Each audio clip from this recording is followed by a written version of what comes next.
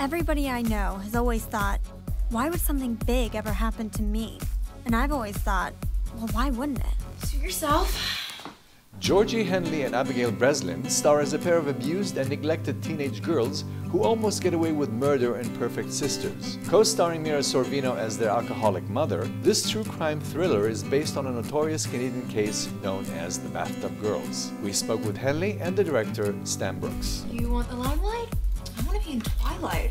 Actually, I'd settle for just a single spot. Sandra and Beth are two sisters who couldn't be any closer, but they've had a very difficult childhood. They've moved around more times than they can imagine. Their mother is an alcoholic, has had a string of abusive boyfriends. Mom's drinking again. And all they're trying to do really is just try and keep their family together. Mom, open the door! Mom! Oh my God, Mom! No! Stop! What are you doing? Two sisters in high school living with their alcoholic mother and her sexually predatory boyfriend decide as an escapist method to form a club at school called How to Kill Your Mom. And then as things get progressively worse at home, they decide to act on it. The way you gotta do it is to get her plastered and make her take a bath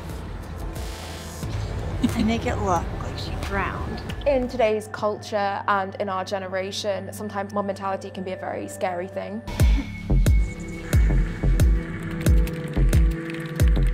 And I think their moral compass is dictated by the adults in their lives. And there were so many adults that didn't step in and help these girls. And sometimes as an individual, you can have your own morals and they can become blurred when you're in a group. And so they didn't get to that place where they had painted themselves into a corner and felt the only way out was violence without a lot of adults looking the other way.